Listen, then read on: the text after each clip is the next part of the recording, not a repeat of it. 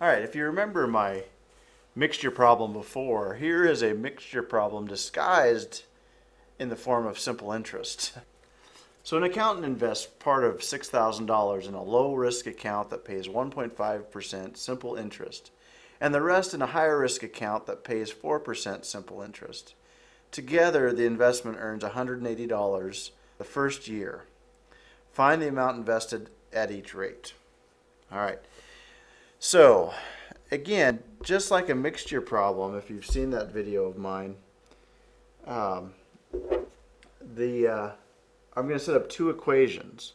And the first thing we need to know is what is simple interest. Okay, simple interest is your principal or the amount you invest times your rate times the amount of time we're dealing with. Since we're just dealing with time in 1 year, in our case it's just P times R, or principal times rate. And so we need that.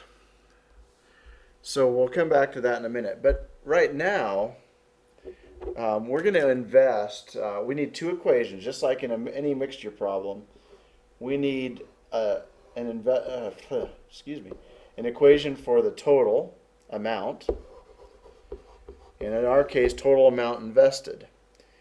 And before we do that, we're going to have some variables. So I'm going to have an L to represent the amount invested at low risk.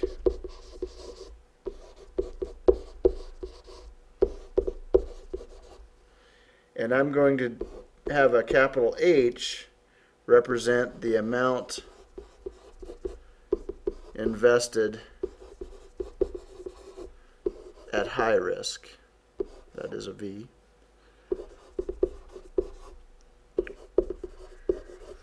Okay, and so we've got L and H. So we would know then that our total invested would be L plus H, and we know the total amount we invested was $6,000. Okay, so that's the total amount. Then, with a mixture problem, you'd want, something dealing with hydrochloric acid, or an equation dealing with whatever you're dealing with, maybe gold or silver versus some ambient material. Well, here it's our total amount and our interest. And so we need a formula for interest, total interest. And since we know principal times rate is our interest, the low amount or low risk amount, that is 0.015 for 1.5% times L, plus our high interest or high risk account, which was 0.04 times H. And we know the two interests added together has to be $180. Okay, so those are our two formulas. Now, to get how much we invest in each kind, what I'm going to do is I'm going to go back up here to this top equation, and I'm going to solve the equation for, let's say we solve it for L. So what you do is subtract H from both sides, and so your amount invested in low risk is always going to be 6,000 minus the amount you invest in the high risk account, which kind of makes sense.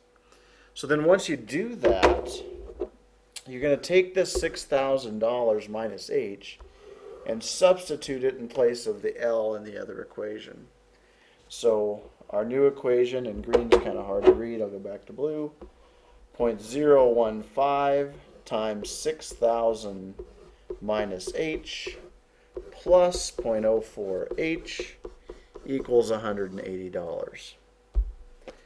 And so you back to 8th grade again, start distributing through. 0.015 times 6,000 is 90 minus 0.015x plus 0.04h, oh, not x, excuse me, we're using h, plus 0.04h equals 180. So that's all I did was distribute through, and we've got a new equation. Now I'm going to move this 90 over because I want to get it on the other side. And we're going to combine these two terms here in the middle. So negative 0.015 plus 0.04h is going to be 0.25h equals 180 minus 90 is 90.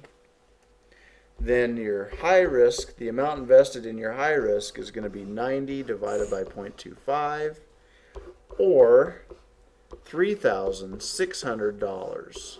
Whoa, and 0 cents. All right, so 3,600 bucks. And so that means your low risk is going to be 6,000 bucks minus that, or $2,400. So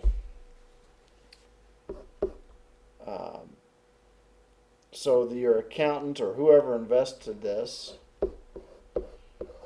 your accountant invested $3,600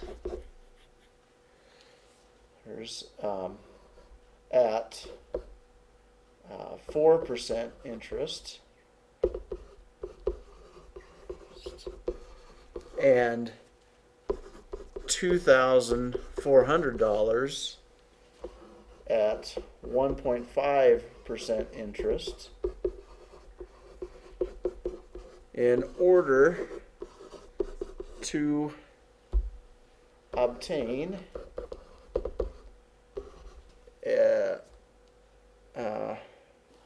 obtain what? Well, obtain earnings